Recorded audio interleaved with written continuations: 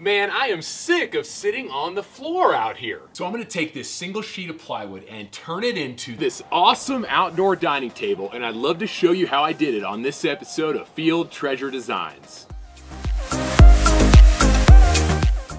All right, let's get started. So I'll have the plans for this one sheet plywood table in the show notes below and on my website, so check those out. So basically right now I'm just using my track saw and I'm making all of my cuts. After that, I cut the apron parts and the table legs to length on my miter saw.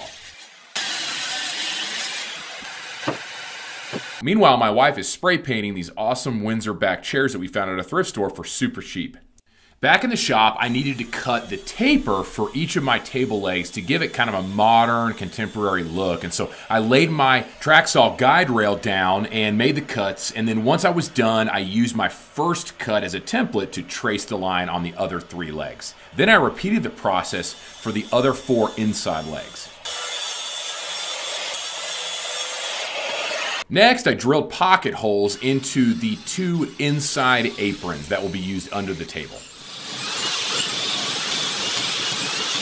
Then, you guessed it, using wood glue and pocket hole screws, I assembled it.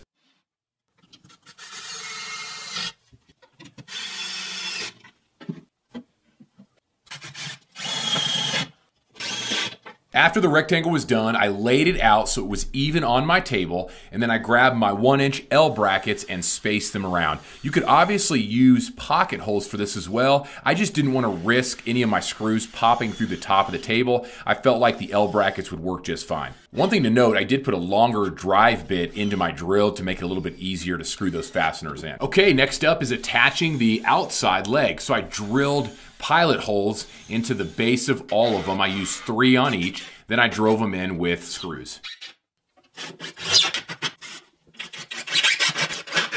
Next, I took my 4 inside legs and I drilled 1 pocket hole in the middle of each one so it could attach to the outside leg.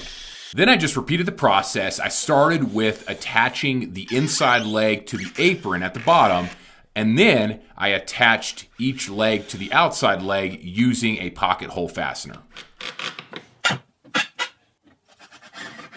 You might also notice that I'm using a clamp at the top of each leg to hold it together.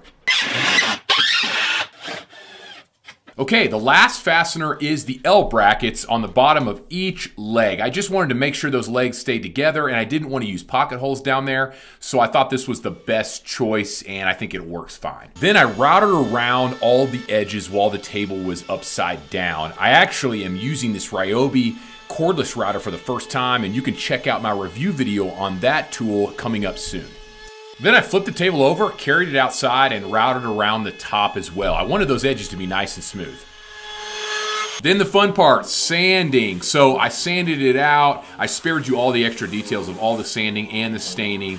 And now here it is. My outdoor dining table made from a single sheet of 3/4-inch plywood. Hey, don't forget, you can download the plans from the show notes below. Hey, thanks so much for watching, and I'll see you on the next video. Thanks.